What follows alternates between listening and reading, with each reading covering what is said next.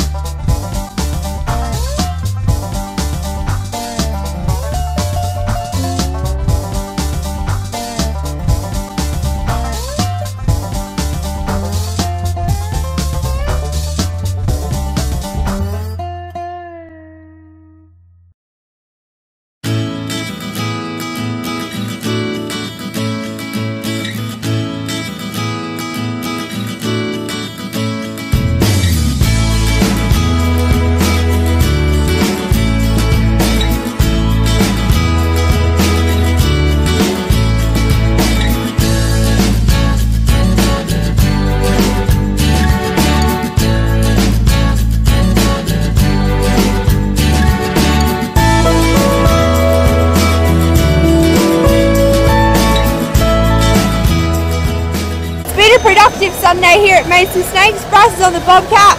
I've got an apple. Let's go see what we've done. It's going to be the substrate we're using in our pit. Nice scrabble. Bryce getting a workout. So it's a win for everyone.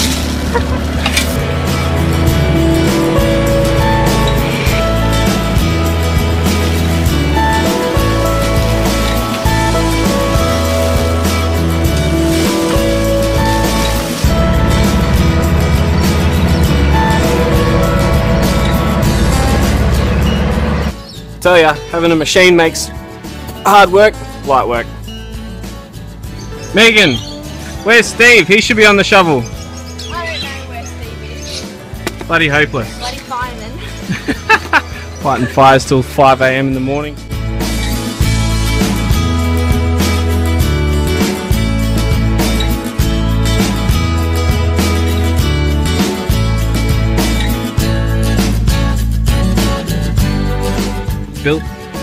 Built a reptile pit. How's the dog?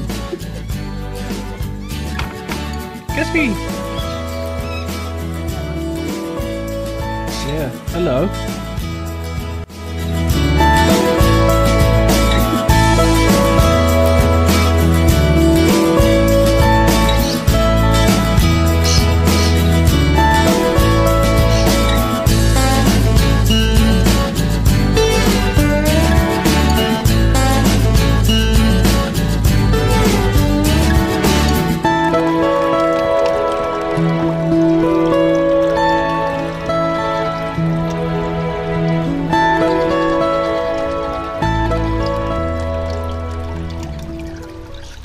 And finally, we're done, and it's time to introduce some of our little mates to their new home. First, I'd like to talk about our Cunningham skinks. Bryce has already showed them to you earlier, and I would pull them out, but they are hiding in the beautiful lot of rocks we've got here for them. Now, it's shaded at the moment, but during the day the sun does hit these and warm them up and provides a perfect little habitat for our Cunningham skinks. This is very similar to what they would be hiding in the wild, and it's perfectly set out to provide lots of little hides, nooks and crannies, because we do have to worry about predators with them out here in an outdoor pit. Lots of birds flying overhead can see them as easy prey, but with our setup and lots of little hides for them to run into, hopefully we won't run into any issues. So the second little guy I've got here is an eastern long-necked turtle, and that's where our pond comes in. So our pond is filled already with mosquito larvae, which is a perfect little food source for this little guy, but we will be introducing some guppies as a natural food source and supplementing with a total diet as well to make sure we're meeting all of their nutritional needs. Now, as you can see here, we've got lots of little basking spots and easy access for them to come out of the water and sun themselves, which is really important.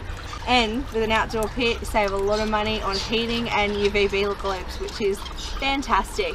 But an outdoor pit, you can only house animals that are native to the areas that you're from. So these guys could happily live in a cold climate somewhere else, but here it's perfect for them because they are found naturally here.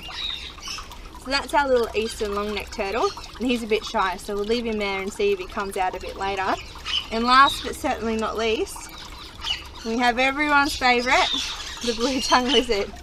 So this is an eastern blue-tongued lizard, and again are found here in New South Wales. So they're going to be a little mate living alongside our Cuttingham skinks.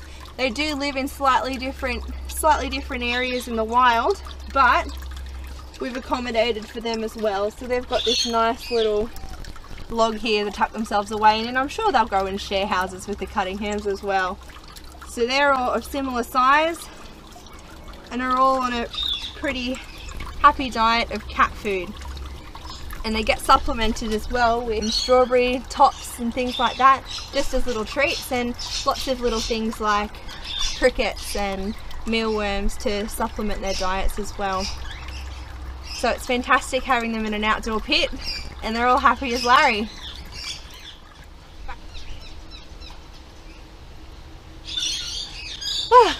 Thank you for watching this episode of Mates with Snakes. Make sure you like us on Facebook and subscribe to us on YouTube, and we'll see you next time.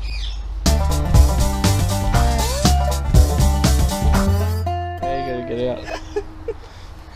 Come on, get up. Oh no.